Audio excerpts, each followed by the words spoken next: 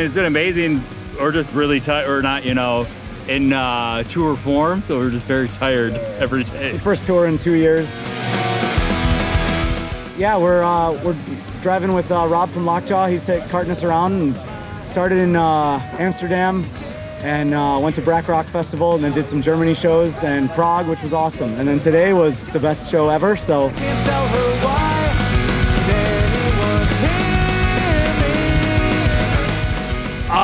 You know, it's funny, like when you go back to like when we first started writing songs, I think like 1 or 2 of those songs actually made it on the album. Like we had like all these different ideas, and then, you know, things happen in our lives that like, it was like, hey, you know what? I got these other ideas. I got these other ideas. I got these other ideas.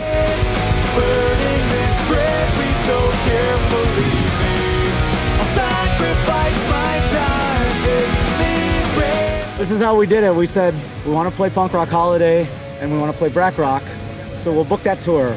We should probably release something. Let's book some studio time for like 4 songs. And then the 4 songs became 9, and we didn't have time to change the studio time. So just kind of all like, that's a terrible idea. Don't ever do that. Yeah.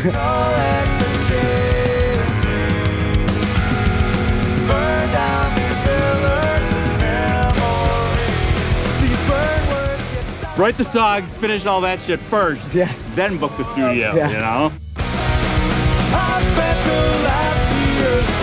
It was really cool because he started doing demos out of his house, and we had never done that before. So he, like, you know, I would, like, you know, go over there and record. He would record guitar, and we just send it, you know, back and forth. Jevin, you know, did like drum demos. Frank recorded bass demos on his phone, and we transfer that into these, like, you know, for like demos that he was making. It sounded awesome. It's like, cool, we could do that, you know, whatever fucking works. So it was a very weird, you know, different process, but it took a long time, and it stressed all of our families out, but we're done now, so yeah.